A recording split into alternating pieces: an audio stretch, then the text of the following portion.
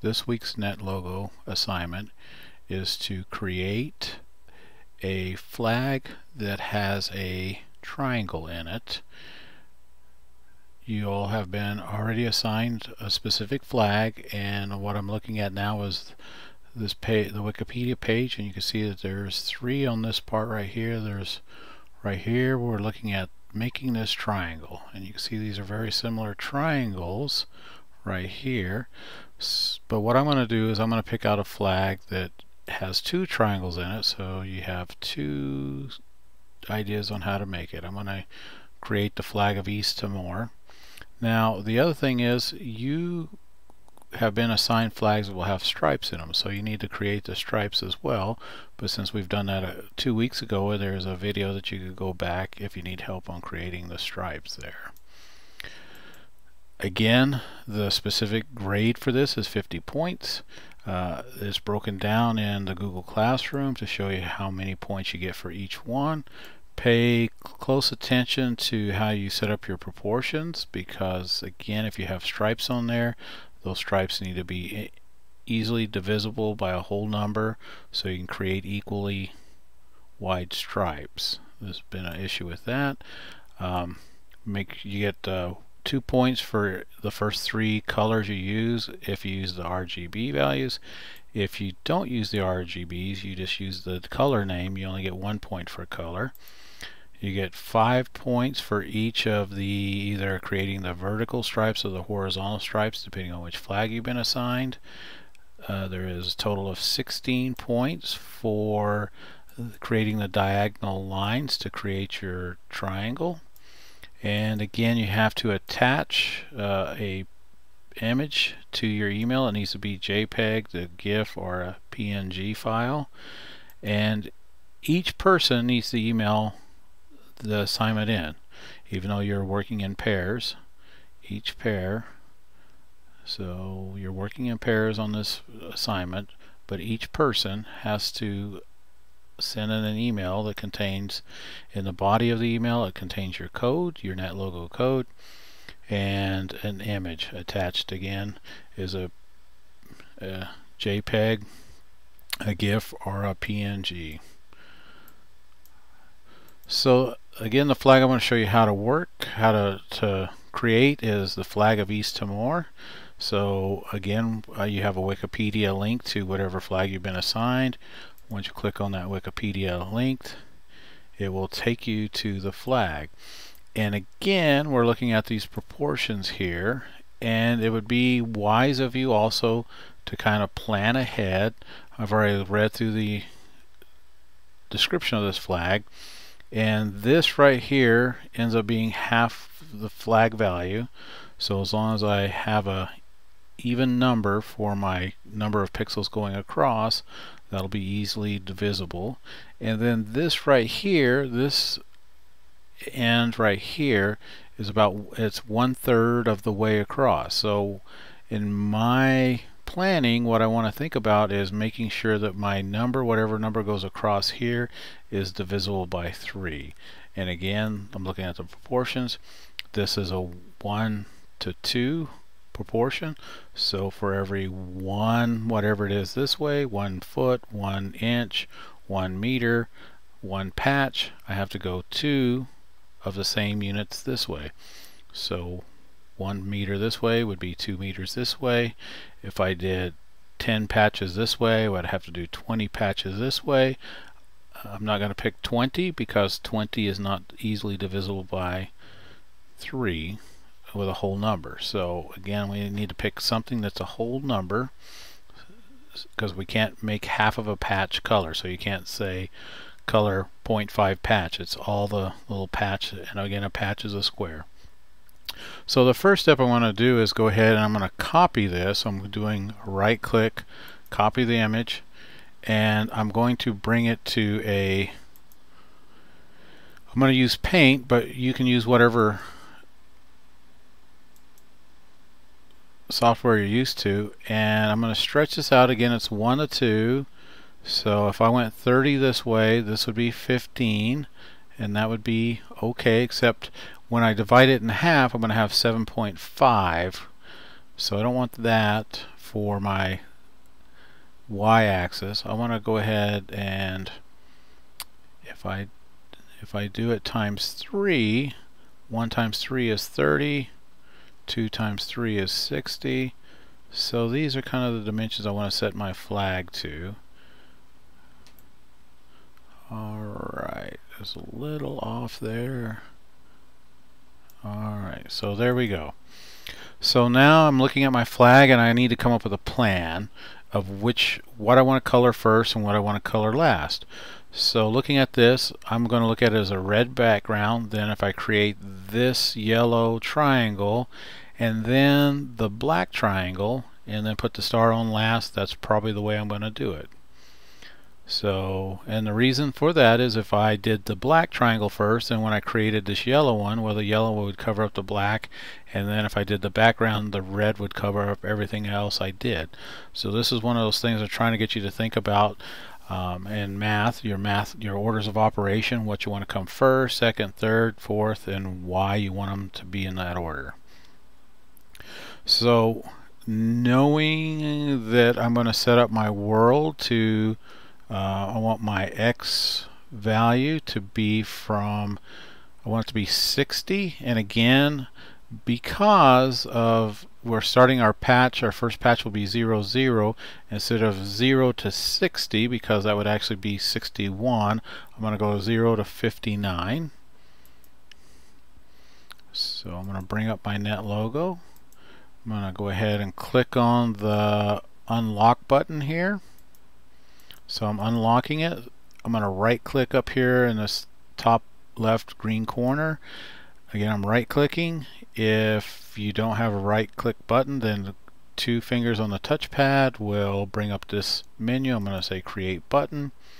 And in here where it says commands, I'm going to type in the word setup, S-E-T-U-P, all small letters, all squished together. It's not set and then up, it's set up. I'm going to hit OK. And I'm going to go ahead and click on this. So I clicked on there. You see the little squares popped up so I can drag it to where I want to. I did that. I'm going to go ahead and click on the world, which is a big black square. And I'm going to drag it over this way. And then I'm going to go ahead and click on my lock there.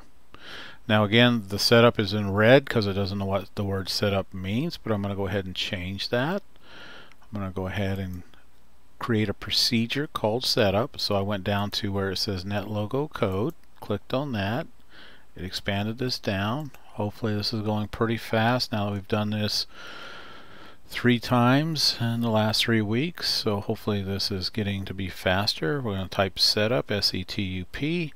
I'm going to hit enter 5 or 6, 7 times. I just want a lot of space in between there. So that it's easier for you to see. I'm going to go ahead and enlarge my screen a little bit so you can see the writing a little bit easier.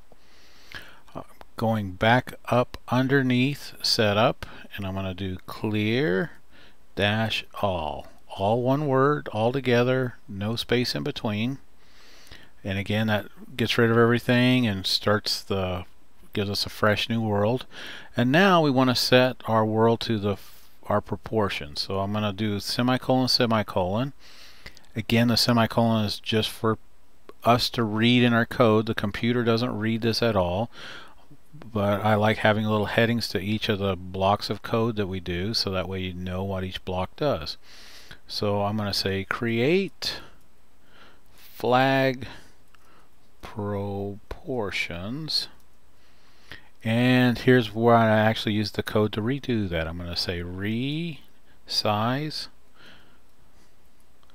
dash, and again the dash is the minus sign, dash world. And for this, I'm going to go ahead and do a space, and my minimum X value has to be 0. And again, I want to go 0 to, I want to have 60 patches wide, so I got to go 0 to 59, and then going up and down in my y-axis in the y direction, I want to go 0 to 30, sorry, 1 to 30, which would be 0 to 29 this way. And then this is where you get your grade. I'm going to say flag is, and you got to type in whatever your dimensions is, 1 to 2. That's the proportions, I should say. And then in parentheses, I'm going to say times 30 is, and then so it'd be 30 to 60. That's our proportions there. So for every, and again that would reduce to 1 to 2. But that's what I've set up. And then now I want to set my patch size. So I'm going to say set dash patch dash size, and I'm going to do 20. And again, that's 20 pixels by 20 pixels. So each of my little patches, each of my little background squares is going to be 20 patches by 20 patches. Or sorry, 20 pixels by 20 pixels. I hit recompile code. I come up here and we'll see if everything's working out the way it should. And it looks that way. I'm going to go ahead and minimize my screen. Oops. Alright, so I'm going to go ahead and click on setup. And I can see that this is way too big. So what I'm going to go ahead and do is I'm going to change my patch size because my computer screen is not big enough to hold all this. So I'm going to go ahead and change this. Instead of 20, I'll change it to 10. And now each patch size is 10 by 10 pixels. I'm going to hit recompile and scroll up here, hit setup, and now I have something a little bit more reasonable to deal with. Alright, I'm going to go ahead and enlarge my screen so you can see my my code a little bit easier. Now my next thing is the flag has a red background. We'll go back there and look at it. So there's a red background, so I want to do that first. So I'm going to say make background red. And by now you should be getting used to this. We've got to ask patches, P-A-T-C-H-E-S. Have to have a starting square bracket, which is next to the letter P. Hit enter twice. Ending square bracket. So everything we're asking our patches to do needs to be in between this set of brackets. So I'm just going to say set P color, which stands for patch color, red. Alright, so I'm going to go ahead and hit compile. Recompile, I should say. I'm going to hit setup, and now I have a red background. Alright, fantastic. Now the next thing I need to do is make this triangle. And to figure out my values, I'm going to go ahead and go to my image that I brought up here I created on Paint. And the reason I use Paint is because it has a scale on the sides here. So looking at this, I can see that the end of this is halfway across the flag. So I'm going to look at my points here, and I'm going to use that slope intercept form that we've been dealing with a little bit the last 2 weeks. So this starting point down here in the bottom corner, this is 0, 0. And then where it ends right here is going to be, and I'll just make this a little bit easier, we'll just say 30 for now. So this is in the X direction, 30. And then here is 15. And this again is in the Y direction, going from here to here, because again our dimensions is 30 across this way, 60 across this way. This is halfway on our X-axis, halfway on our Y-axis. So I'm going to set up this. And again, we have the slope, which is that M value, equals the rise over the run. So the rise is how far it goes up to how far it goes over. So that's going to be, goes up 15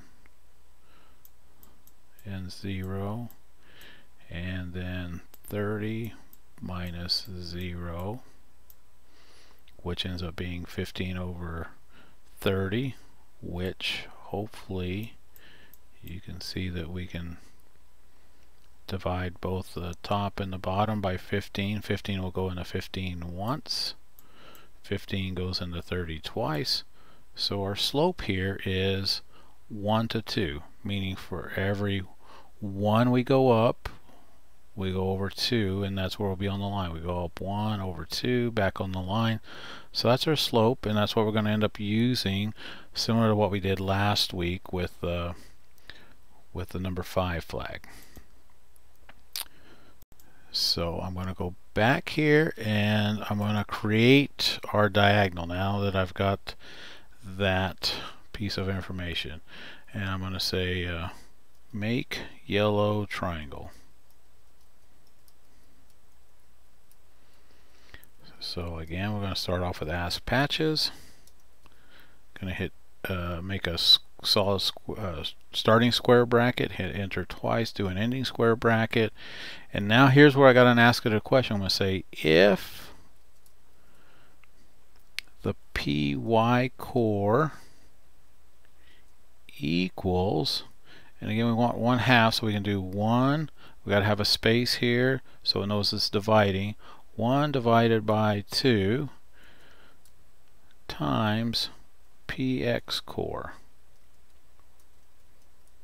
And then off on the side I'm going to write what this is. We're just doing y equals 1/2 x. That's what we have right there.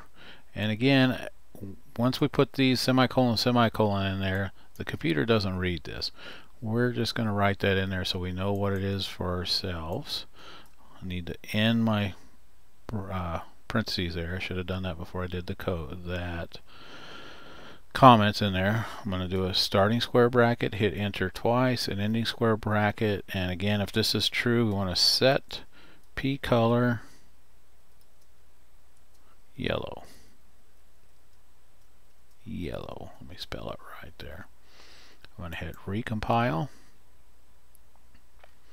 and you see it makes a dotted line all the way across, which is we're on the right track. We want this dotted line to stop right there. There's a couple ways we could do this, but the other thing I want to show you is if we change this to a greater than symbol, we're going to get half of the flag colored in yellow. And now then what we're going to add is the code that will make a line going across this way, and that way we get our yellow triangle.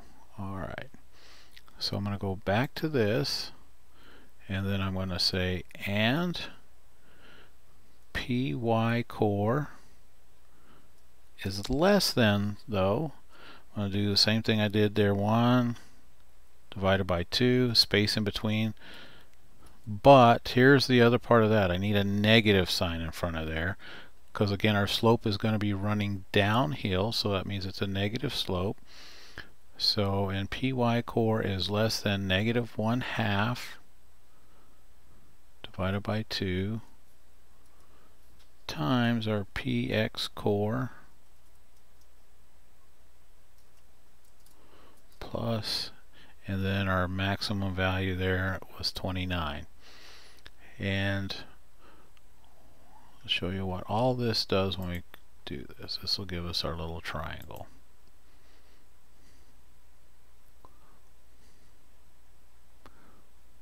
So don't do this, but I just want to show you kind of what we did. I did this right here. Let me go ahead. If I do this part, it's going to cut out our other part of we're going to make half of our flag, but it's going to be the other half yellow.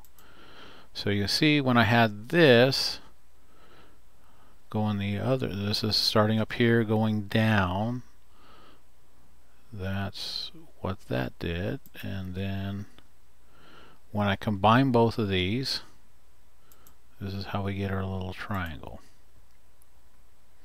Okay. So that's our first triangle. Now we're going to look at making our next triangle. And again, most of you probably, everybody only has one triangle, but I want to show you how to make this 2 different times so you get an idea. So I'm going to say make black triangle, and very similar, I'm going to say ask patches, do a starting square bracket, hit enter once, do an ending square bracket, and I'm going to have to do the same thing. I'm going to say if, and now I got to figure out my P and my PX core values and my PY core value. So I'm going to go back up here, and now I'm looking at this point. So from here to here, going up from Z, this goes up 15. So from here to here is 15. And then from here to here is 20. So for every 15 I go up, that's going to be my top number. So I go up 15. And then I'm going over. And since this is 1/3, I'm going over 20. So this would reduce. This is my other slope value. This would reduce if I could divide both sides by 5. This ends up being 3/4. So I'll see if I can get this line made. For every 3 I go up, 1, 2, 3, I go over 4, 1, 2, 3, 4, and I'm back there. So that's the slope of my line. So for my black triangle, I'm going to go ahead and add that. So I'm going to say PY core is greater than 3 divided by, and I'm putting spaces in between each one of these, 4 times PX core. And I'm just going to go ahead and leave it like that for now. We'll come back and change it. I just want you see the line that we'll end up creating. Now then, if this is true, then I got to do what's in between a set of brackets. So if each patch is being asked this, if this is a true statement, then it's going to do what's in these brackets, which is going to be set P color black. Alright, so I'm going to go ahead and recompile, and we'll see that it'll change that part. Like again, so here's the line we created with that inequality, and anything greater than that in value ends up being black. So now then, to end it, we're going to do what we did up here. We're going to add that other part of the line for the triangle. So we'll end it. I'm going to say and PY core, and the sign is less than. Again, that's the one next to the letter M. I'm going to do -1 space divided by space. Sorry, not 1. -3 divided by space 4 times PX core.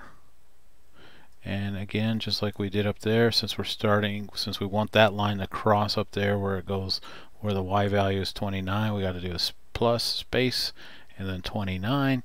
And now if all this is true, if this is true and this is true for the patch coordinate, it's going to end up making it black. Now we have our triangle inside a triangle. And then the next thing I'm going to do, and I'm going to do this really quickly because those of you who have been assigned a additional item to put on your flag, you've probably already done this. And what I'm going to end up doing is adding this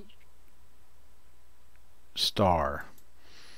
So to do that, I'm going to do my user comment. I'm going to say create white star. Hit, and then I'm going to say create turtles 1. I'm going to do a starting bracket, hit enter twice, an ending bracket, and I'm just going to go ahead and do this and show you what we've done, and then we're going to modify it. So I've done this, and you see right here, there's at the bottom left hand corner, that's patch 00. So by default the turtles are created and made this little random color but they're triangles and they're created in the center of patch 0, 0. So I'm going to go ahead and move this up, make it bigger, and then we're going to go from there. So looking at the flag again, I'm going to go back to the paint, and this is at a value, the center of this is about a value of 6 and 15. So I'm going to say 15 and 6. Actually, it's going to be 14 because it's one patch less, and 5, one patch less. So I'm going to go ahead and add that to my code. I'm going to add the things I want my. So I'm going to say set shape. I want it to be a star. Now you can't say like set shape dinosaur. There's only a small list of shapes that it knows already. So I'm going to say set shape there. I'm going to do set color because again it makes a random color, but my star needs to be white. I'm going to set the size. We need a bigger. I'm going to say set size to, and I'm going to make up a number. I'm going to say maybe 8. I don't know. Probably have to come back and adjust that. And then here's where I'm going to set my X and Y location. I said I want it to be, let me go back and check. I already forgot. So on here is showing 6 for our X coordinate. But again, since we're starting numbering at 0, we want to make that one less. So I'm going to say 5, and then this is going to be 14. So our X is going to be 5, our Y is going to be 14. So X is 5, Y is 14. I've done that. I'm going to go back up here, recompile code, and hopefully that looks about where it needs to be. If we're using the NetLogo version on the computer, we'd be able to rotate this star so it has the same orientation as this, but we don't, so we can't. Alright, so the very last, it's got 2 more steps. One of them is I want to go ahead, and you can see this is kind of a zigzag line, so I'm going to change the resolution here. So I'm going to use some math again. So I'm going to multiply everything by 10 or divide it by 10. So we're going to change the resolution by a factor of 10. So I'm going to go back up to where I resize my world, and I'm going to add a 9. So this goes from 0 to 599, which would be 600. Then I'm going to add a 9 here. From instead of going to 30, we're going to go to 300. Again, that's 1 to 300 or 0 to 299. It's the same thing. Since I've made this 10 times bigger, my world 10 times bigger, so it'll still fit on my screen and have the resolution we want, I'm going to set the patch sizes down by a factor of 10. So 10 divided by 10 is 1. And now then I got to do the same thing with these 2 values right here. I gotta go ahead and add a 9 there, and I'm gonna go ahead and add a 9 here. Oops, a 9 there. Alright. I'm gonna hit recompile code, and it's taking a little bit of time to do this because it's got to calculate. And now we can see our resolution is there. Oh, but look at our star. We forgot to change our values for our star. So I'm going to go ahead and go back, and we created one turtle. So now I could change this to 80, and it actually should be 79. But that's alright for our purposes for this. Just giving you the general idea. So every once in a while we're off by a set of numbers or something like that.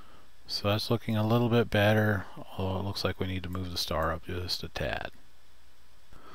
Okay, so that looks pretty reasonable. I could probably move my star up and over a little bit, but that is okay.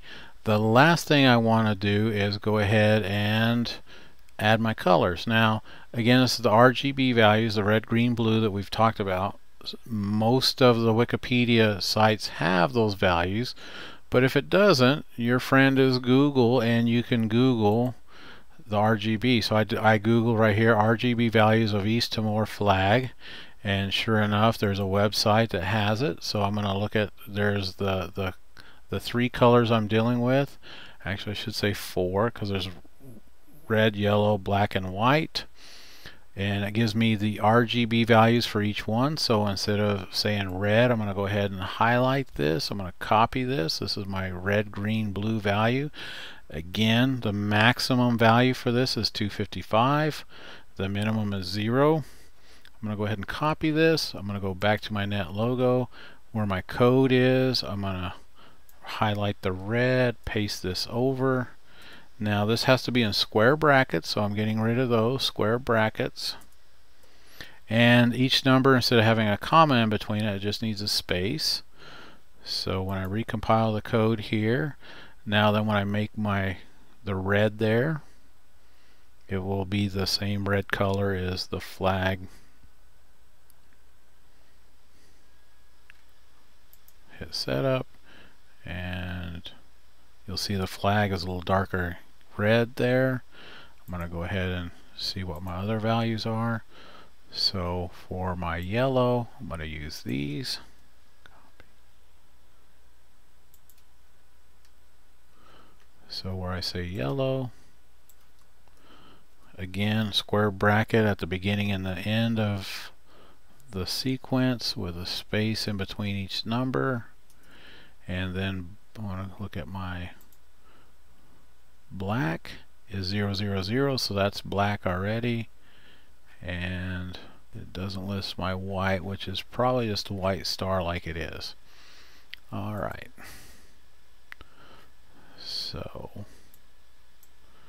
recompile, setup, and you should see that turns a little different color yellow.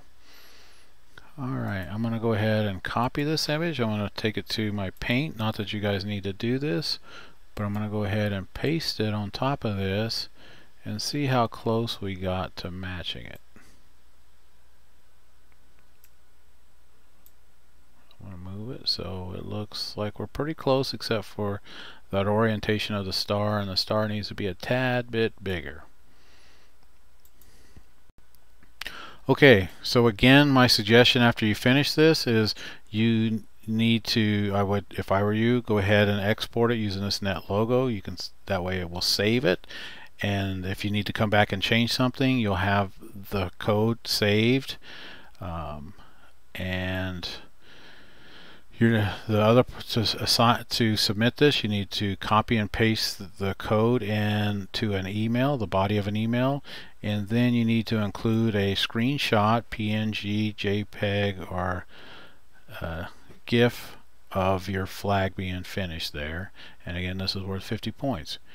Although you're working in groups of 2, each person needs to email the assignment to me to get credit. Again, if you have questions, I have office hours Monday through Friday from 1:30 to 3, so please come by if you need help.